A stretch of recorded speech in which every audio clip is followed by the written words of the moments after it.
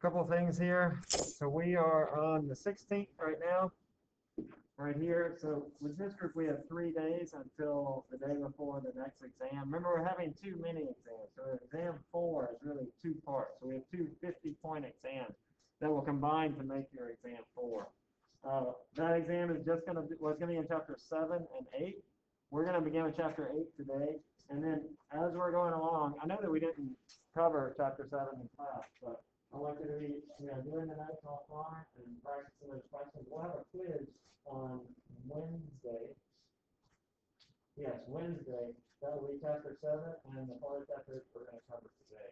You'll find that chapter 7 is really the schematic. You should have already covered it. Like you've already seen chapter 7 if you haven't yet. But if you haven't, then please review that. And we'll have some time on Wednesday to get questions about it.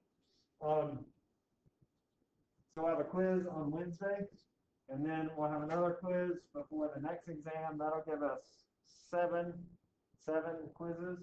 That means I'll drop your lowest 3, so just count those top 4 quizzes. Okay? Also, the grades. I posted all your grades online. I haven't updated your class participation, but if you want that updated, you let me know. Just send me an email. For almost all of you have 50 points. So if you had that last time, you can assume that you still have that now. I also posted how to make an A, make a B, C, or D. Those are the grades that you need on exam 4, the 2 combined mini exams, and the final in order to get an A, B, C, or D. So if you had an 80%, you need an 80%. To get an A, you need 80% on exam 4 on both of them, and an 80% on the final. The final is 150 points, so it's 80% of 150, which I think is like 120 or something. Okay? Those are a little bit of an overestimate of what you need, especially if you do really well on the next 2 quizzes. That means your quiz average is going to go up from what it is now, and if you get more extra credit. Remember, even if you can't attend the help session, you can always watch them online and then send me a photo of those notes. You can't go back and redo them now, but we'll have a help session next week. We'll have one the next week and the next week. And maybe the next week, we'll probably have 3 or 4 more help sessions, so about 6 to 8 or 10 points that you can still pick up in the class. Just make sure you send me those notes. You can still send me notes for this most recent help session. Those will be due on Monday at 5. I know that's not far away. Most of you have already sent them to me, but technically the due date is Monday at 5, so you can still send them. Any questions? Are people just skipping class? They're just saying this is fall break and we're going to push right on ahead? Are any of your faculty canceling class? No? Okay, good. I've heard rumors that might be the case. But it's just other departments, I think. All right. Let's jump into chapter 8 then.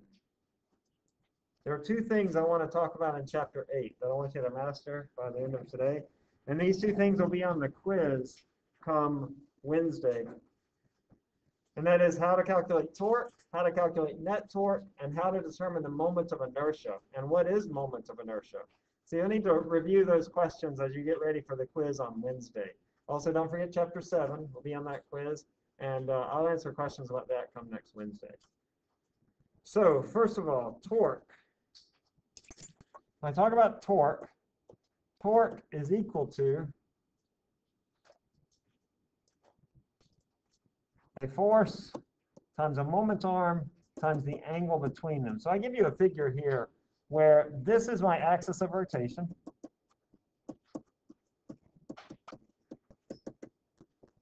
This distance is the moment arm.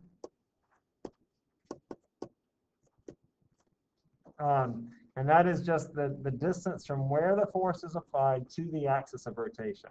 And then this is my force. So this is R, that's my moment arm. The force is F. And then you multiply the product of those, you take the product of those and multiply that times the sine of theta. And that's how I calculate the torque. This comes about, in case you're interested, you don't need to know this, but this comes about from a tool in vector calculus that's called a cross product. Torque is equal to the cross product of R and F. And this is the result of that torque is equal to FR sine theta. Calculus has some really useful tools for dealing with vectors, and the cross product is one of them. We've already seen another one, and that was that the work is equal to the dot product of F and D, of force and displacement.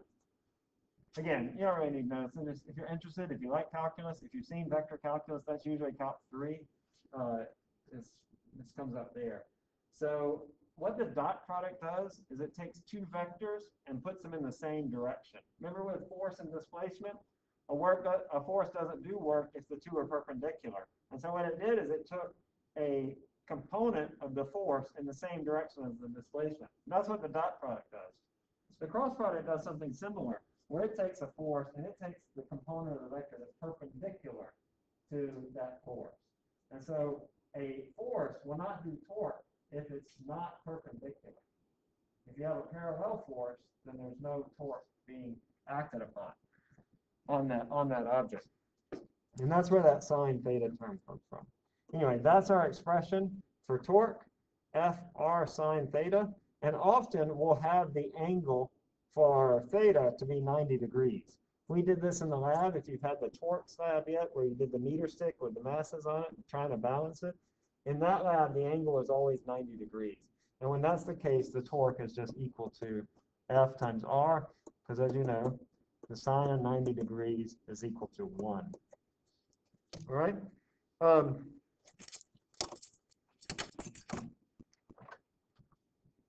Let's try this question. Oh, wait, no, I'm sorry. Let's go back.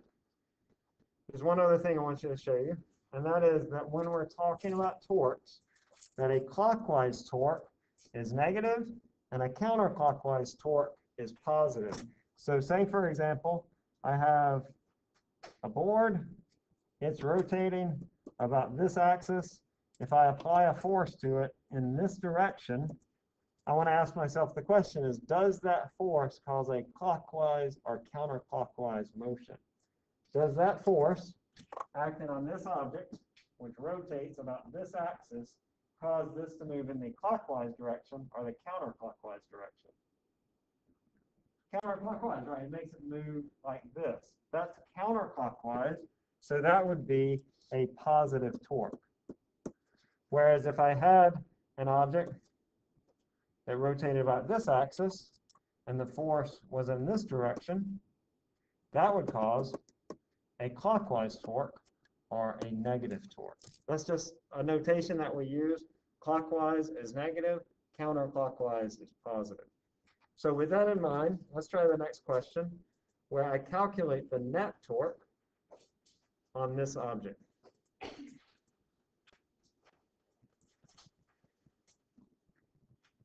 This object is rotating about an axis C. So it's rotating about that axis. So I want to ask myself the question, first of all, which forces or forces do no torque at all? That they don't exert any torque on this system. And then I can just get rid of those forces. And then of the remaining forces, do they do a positive or negative torque? And then you just take the sum of those to find the net torque. You add up those values.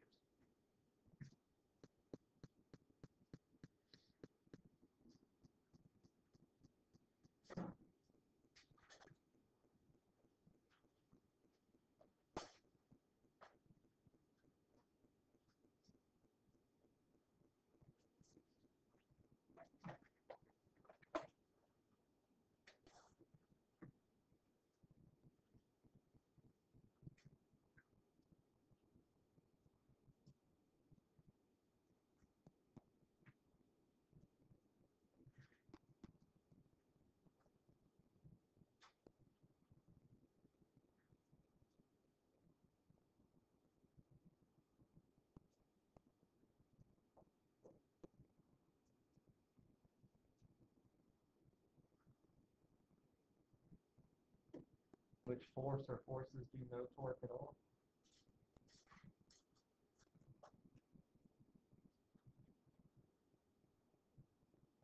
Which force doesn't do any torque at all? The middle one, right. The middle one doesn't do any torque because that force is acting at the axis of rotation. So R is equal to 0 for that force. And then you have to ask, which of those, do those forces, 25 and 20 newtons, do they do positive or negative torque on that system? Clockwise, negative, are counterclockwise positive.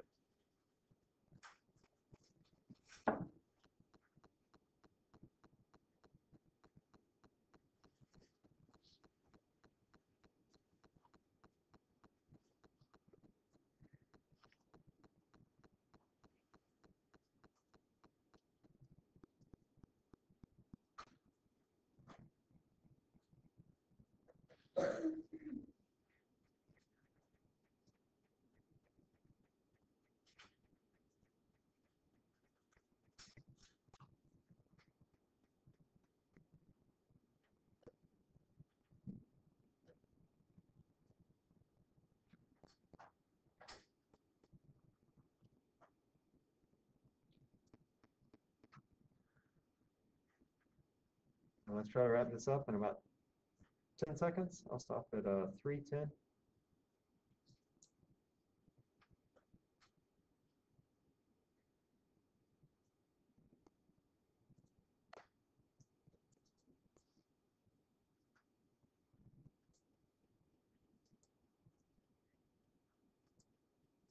All right, so on this, first of all, this force does no torque at all. There's no torque because R is equal to 0. There's another way that a force can do no torque. It can be R equals 0, or what's the other option for a force, or the other possibility for a force that does no torque? What would it be? Okay, I think about the door. A couple ways I can think about this. That if I push on this door, the axis of rotation is right here. If I push right here, I don't apply any torque to that door, right? It's just very difficult to open it because I'm not providing any torque. Another way where I can't get any torque is if I push on the door in this direction. So if I push in this direction, where the angle between the force and the moment arm is equal to 0 degrees. If the angle is 0 degrees, then that means that the torque is also 0. So for example, if I had a force that was right here, that torque would also be 0. But I have two other forces here. I have the 25 Newton force. Is that force going to cause a positive or negative torque? Is it going to cause a counterclockwise or clockwise torque? The 25 Newton is counterclockwise. You can think of this force. It has two components, one in this direction and one in this direction. And this component of that does a positive torque, a clockwise torque. And then likewise over here, I have two components. There, that component doesn't do any torque.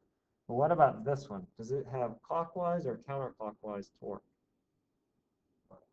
It has clockwise. It makes that object move in the clockwise direction, or a negative torque.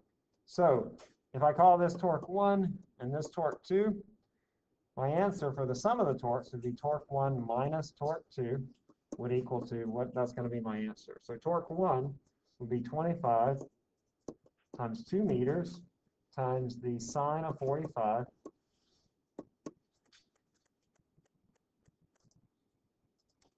minus torque 2 is going to be 20 newtons times 2 meters. That's this distance right here, times sine of 20 degrees. And then that gives me positive 22 Newton meters. And because it's positive, it's going to be counterclockwise. So C is the right answer there. All right, that's going to come up several times on the exam, and it'll come up on Wednesday's quiz for you. I'll give you a scenario like this, and I'll ask you to calculate what is the net force. We'll do another example like that in just a second. Well, let's try doing equilibrium problems. This is just like what you've been doing in lab. In lab, when you have the torques problem, say if I have a system that is balanced, say I have a 4 Newton force over here. If this distance is 6 meters, and I have a 12 Newton force over here, what must this distance be in order for that to be balanced? And what you would say is you would say that the torques on one side, or rather that the sum of all the torques has to equal 0. And so if I have this force is causing the object to move, what's that, counterclockwise. So this force causes a positive torque, and this torque causes a negative torque. And I can add those up, and they have to equal to 0 if I'm to have an equilibrium position. Now in the lab equilibrium situation, in the lab we did this a little more simply. We just said that the torque on this side is equal to the torque on this side. But I urge you to think more deeply about the direction of the torque, because it will become relevant in other situations that come up. Okay, so go ahead and start doing that now. So I'll call this torque 1, this torque 2. Torque 1 minus torque 2 equals to 0. 12 times the distance x minus 6 times the distance 4 is equal to 0, and so x is equal to 2. All right, this is a similar question. I want you to try this one. Guy on a 5-meter long board, 4 meters from the pivot, is a mass of 75 kilograms, so a weight of 750 newtons. Where can phys stand so that it balances this system? Phys is my wife. Like, this is, my name's Chad, and her name, that's me and her. This sort of looks like me. All right, where can she stand to balance this seesaw type thing?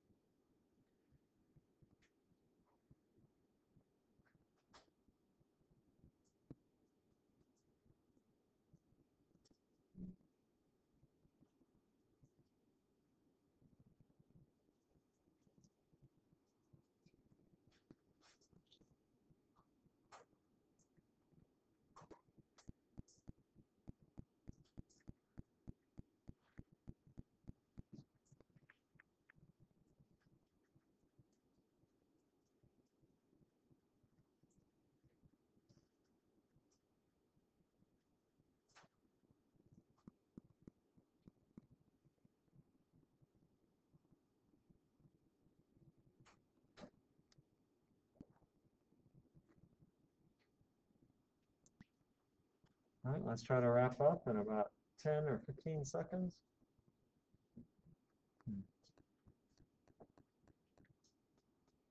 I'll stop at 1:15.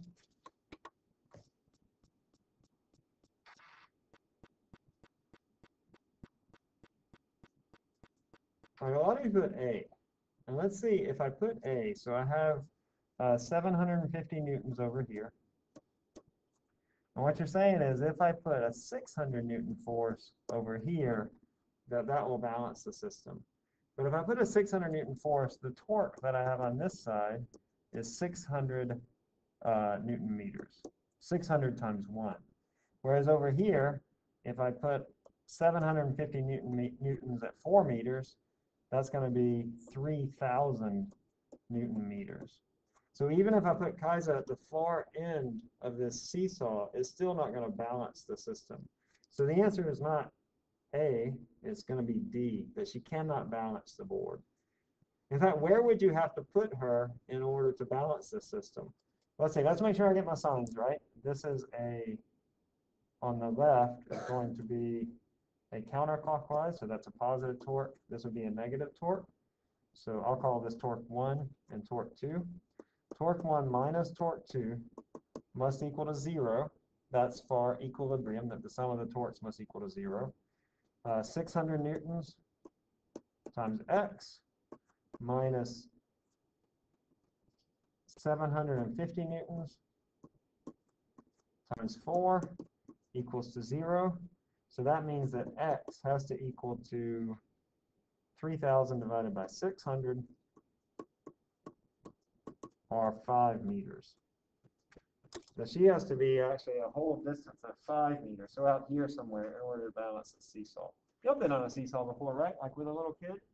If you have a little kid on the end of the seesaw, you don't sit all the way at the end, right? You have to scoot sort of halfway on the seesaw so that you can do the seesaw, the way that a seesaw is supposed to be done.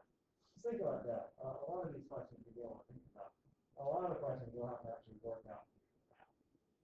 Let's try some practice questions back in the back of the book.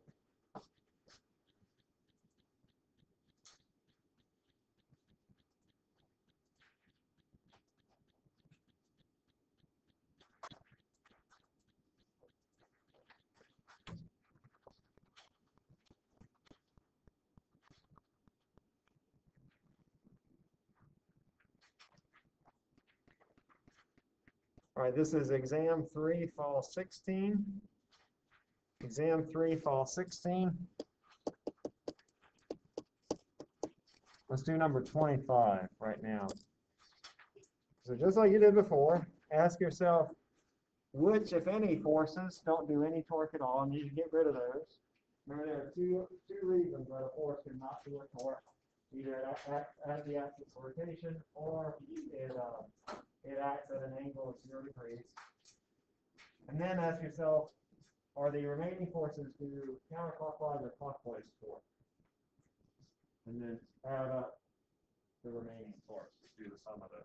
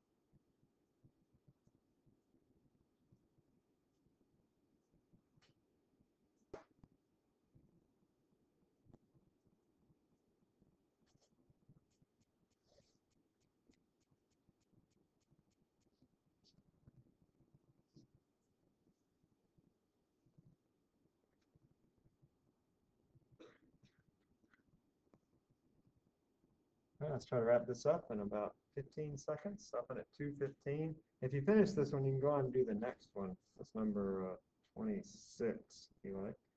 Right now we're on 25. Stopping at 2:15.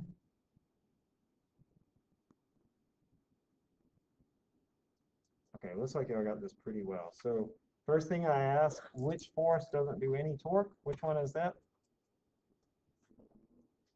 The what now? Yeah, the one at C, right. So this one, this force doesn't do any torque because it's acting at the axis of rotation. And then I want to ask, which of these remaining do positive or negative torque? So the 20 Newton force causes the bar to rotate in this direction. It pulls up on it, and that's a clockwise or counterclockwise? That's a clockwise torque. So I'll call that torque 1, and it's going to be negative. So I have a negative torque 1. And then this other force, does it do clockwise or counterclockwise? Remember, there are two components to this force, one here and one here. The parallel one doesn't do any torque at all. The perpendicular one, clockwise or counterclockwise? Counterclockwise. So that's going to be a positive torque 2.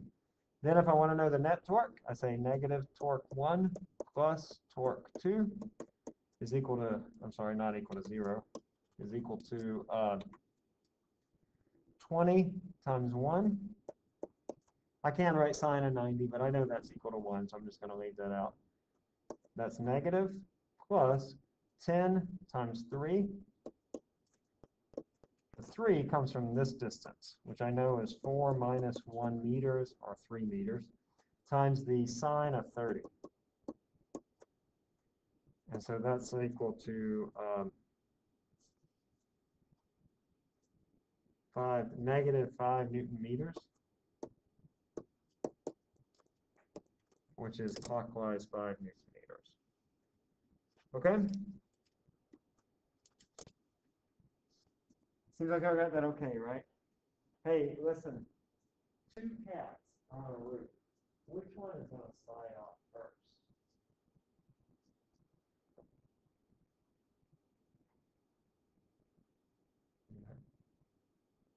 The one with the smaller U. You get it? The smaller U, the smaller coefficient of friction. It will slide off more quickly. but they're cats, right? So they also, that's what we call it, play on work. Did I get that? All right. All right, let's try number 26.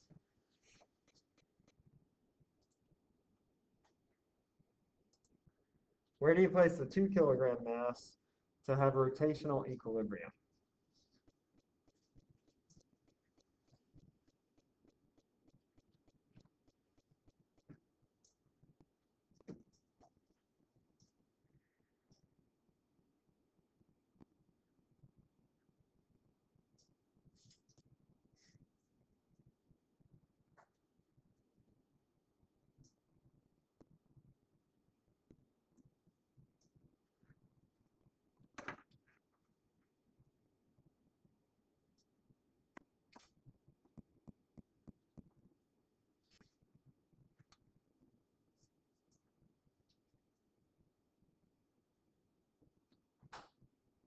All right, let's stop at 105. 105.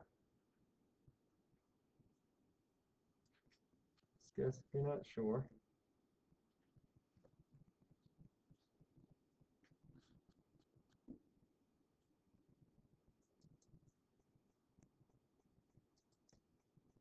Okay, good. C is the right answer. This is like, the parent taking their kid on the seesaw, that you have to be right here in order to balance that smaller mass.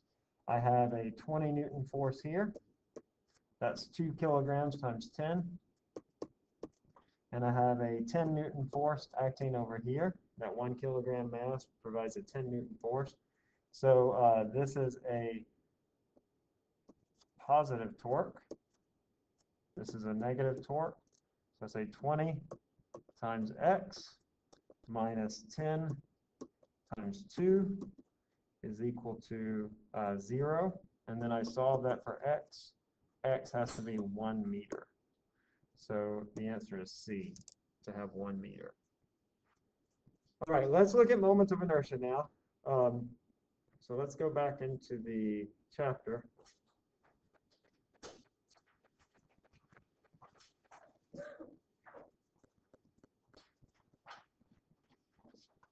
There's still some things that I want you to go back and look at in the screencast, so make sure you go back and review those for chapter 8 and for chapter 7 too if you haven't yet.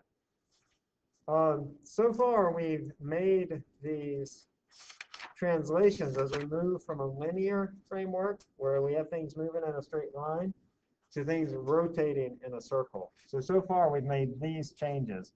Where we've had x before, we've substituted for theta. And where we've had v before, we're now substituting omega. That's the angular velocity. Where we had a, we're now substituting alpha. Where we had force, now we're using torques. So a torque is sort of like the equivalent of a force in that it produces this rotational motion or rotational acceleration. We'll see that next time we come together. And then before we dealt with mass. So remember, mass was a measure of inertia. We said that it was a basic property of any material, that all properties have a mass and they have a charge. And so it's just a basic property of matter. And inertia is a measure of that mass. Inertia further describes how easily it is to set an object into motion. If an object doesn't have much inertia, it's easier to set it into motion. If it has a lot of inertia, as it has a lot of mass, then it requires a big force to set it into motion. And so here we're going to use something called the moment of inertia, where we had m, we're now going to have I, and that's called the moment of inertia, or I. Listen, I can rotate my body. It's pretty easy for me to rotate about this axis, right? That was easy, correct? But is it easy for me to rotate about this axis? No, but my inertia is the same because the mass, I haven't changed my mass anyway. But when I think about rotating about this axis, you want to see me rotating about this axis?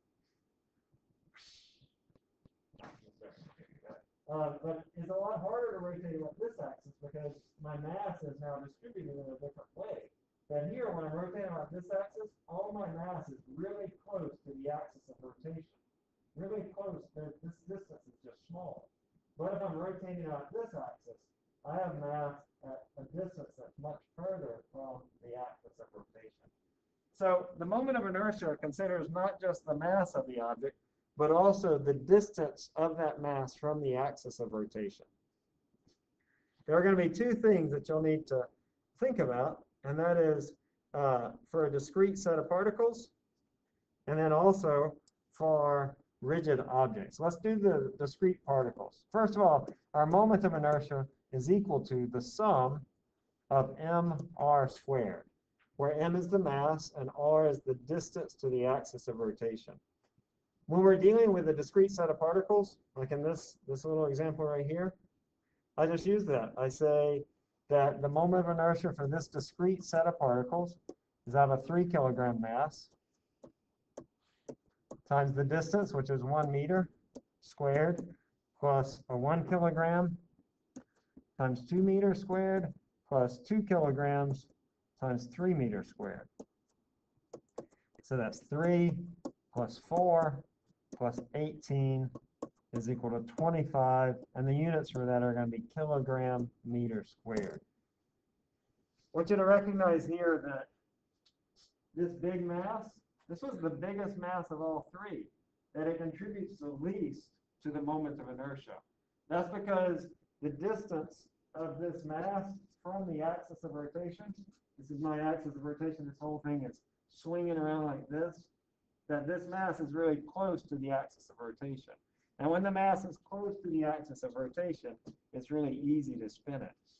But as I put masses out at bigger radii, it becomes a lot more difficult to change the motion of that object because its moment of inertia increases. And so this mass had a much bigger moment of inertia than this one, even though it was a smaller mass. It was just 3 times as far away. Okay? Moment of inertia is heavily dependent upon the distance to the axis of rotation. It's a quadratic function. So if I double r, that quadruples I. I is mr squared. If I double r, it quadruples. If I triple it, it multiplies by 9. Heavily dependent upon the distance to the axis of rotation.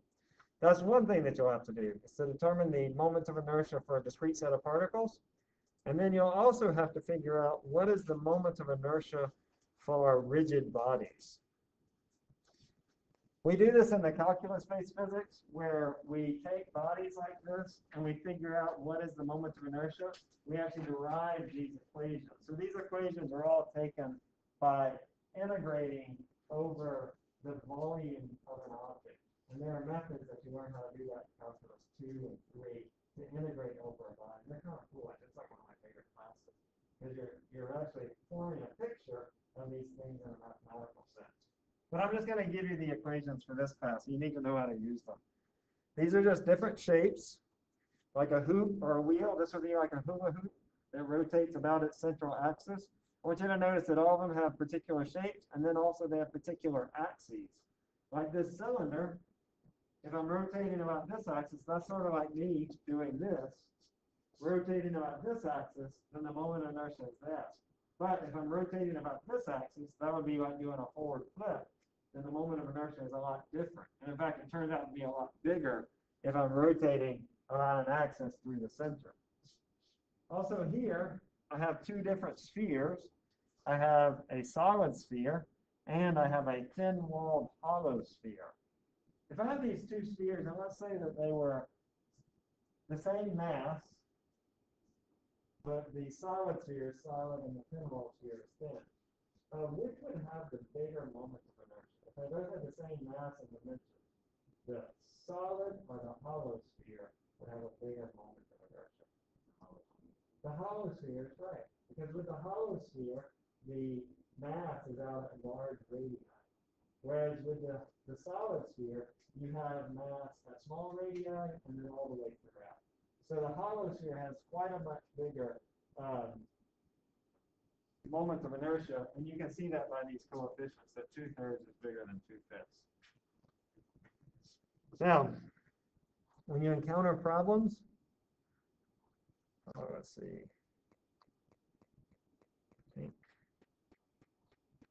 Okay, yeah, so let's try this quick test, and then we'll go to the back of the book and we'll try some with rigid bodies.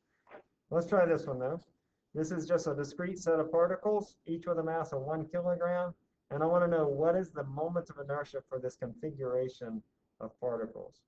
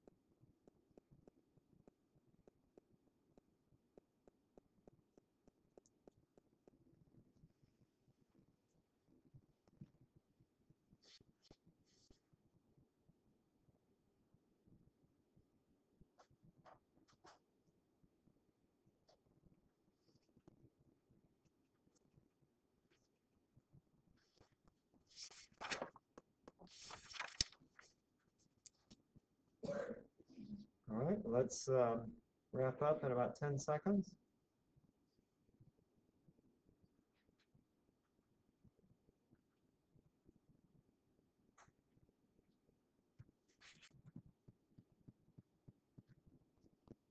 All right, I'll stop at 148.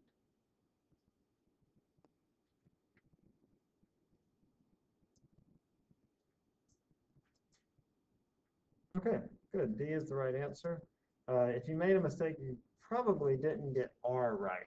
So recognize here that I have 1 kilogram masses, and then the distance here is 1 meter. That means that this distance is a half a meter. So my moment of inertia is going to be mr squared, which is going to be 1 kilogram times 1/2 of a meter squared. But then there are 4 of those particles, and they're all identical. So I'm just going to multiply this times 4. So that's 4 times 1/4, which is 1 kilogram meter squared. I will say that when you have these multiple particles, that they all add up. And then likewise, we'll see this a little later, that if I have multiple rigid bodies that are rotating, they'll add up too. Like, let's say, for example, that I have a cylinder or a disk. By the way, whenever I say disk, you want to think cylinder. You might want to write that something in your notes next to that table. That a disk is the same as a cylinder. A disk is really just a flat cylinder. But let's say that I have a disk like this, and then I plop a sphere on top of it. It's rotating about that axis, and I put a sphere on top of it. Then I can calculate what is the total moment of inertia. It's going to be 1/2 mr squared plus the moment of inertia of a sphere are 2/5 mr squared. So if I have 2 rigid bodies and I bring them together, I can find their total moment of inertia just by adding up their individual moments of inertia. Just like if I have 2 objects of mass come together, I would just add their masses. So you treat moments of inertia very much like you would mass. We'll see that come up next time when we do energy and momentum in Newton's second law. All right, let's go back into the old exams. I'm going to do a couple of questions before y'all go.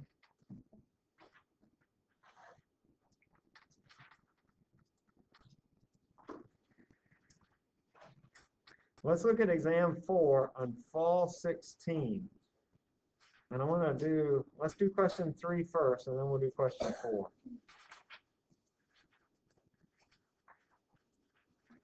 Number 3 here. I have this flat piece of metal, and these dots show the axes of rotation. So for example here, if this is my axis of rotation, this whole thing rotates around point A. And I want you to rank the moments of inertia from largest to smallest.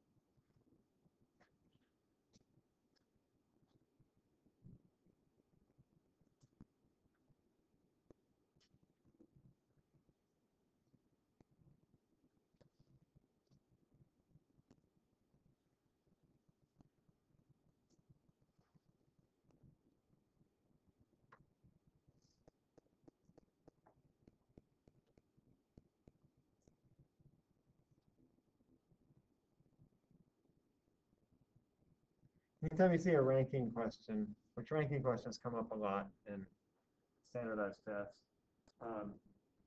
you want to look at your options. So ask yourself first is what is the biggest moment of inertia? And then you can go through the options and pick out the ones that don't count. So for example, here, the biggest is either IA, ID, or IC. Ask yourself which of those is the biggest of the moments of inertia, and then you can get rid of a lot of different options. All right, let's stop at say 148. 148.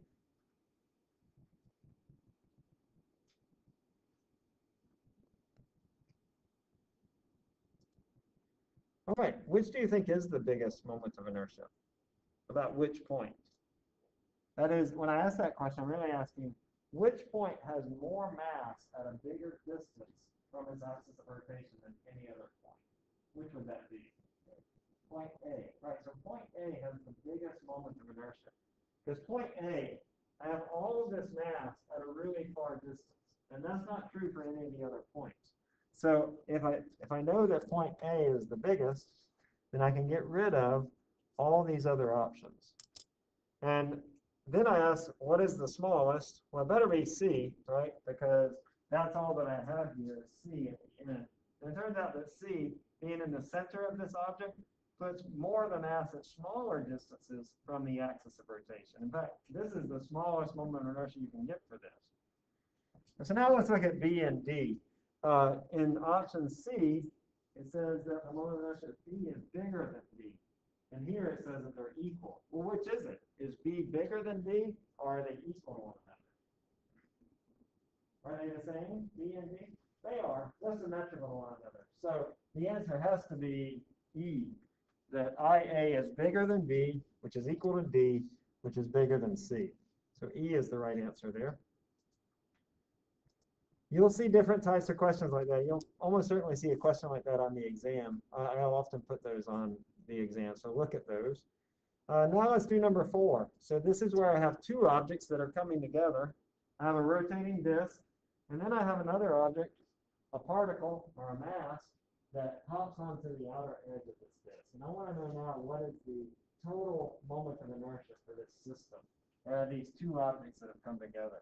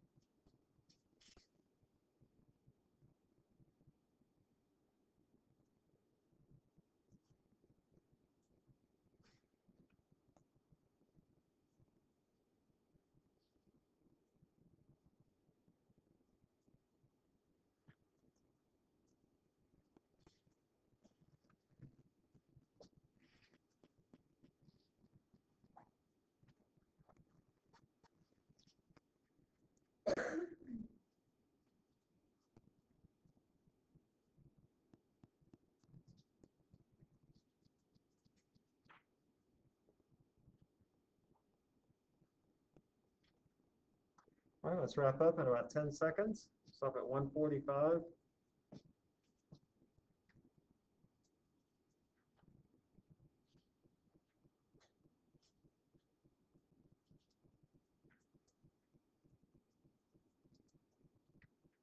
All right, so we're sort of all over the board. The hard part about this is figuring out what to do about that particle. Like, what kind of object do you treat this as? How do you calculate the moment of inertia for this object? I think the disk, we know, right? Do you know how to calculate the moment of inertia for the disk? What is it equal to?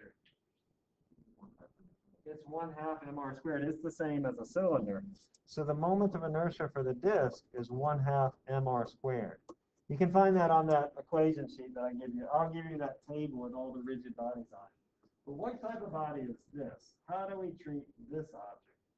You might be inclined to think that it's a sphere, right? Because it sort of looks like a circle. But the spheres, they rotate about this axis, or they were either solid or hollow. And this is neither one of those. Like, it doesn't rotate about an axis through the center. we're going to treat this object just as a particle. So it's a discrete particle that's rotating about a distance from the axis of rotation. And so the moment of inertia of this object is just going to be mr squared. So my moment of inertia would be 1/2 mr squared plus mr squared. Be careful, those m's and r's are different. So that's going to be 1/2 of the disk mass, which is 3 kilograms, times its radius, which is 2 meters squared, plus 4 kilograms times 2 meters squared. So that's 1/2 of, that's 6 plus 16 are 22. So B is the right answer, 22 kilogram meters squared. By the way, it could happen too that you do have two rigid bodies, like a disc and a bar, or a rod, or disc and sphere. And we'll see that next time when we get into momentum and energy and Newton's second law. In chapter 8, we'll see everything that we've done to this point will begin to be recapped, because everything's going to come back as we look at those things again. Not in the same depth, but you'll definitely see all those things come back again. Okay? Quiz on Wednesday. That's chapter 7. And then these two things that we looked at, the torques and the moments of inertia. Make sure you're ready for those things on Wednesday. We'll have time at the beginning of class if you have questions. All righty? Have a good day. No help session today.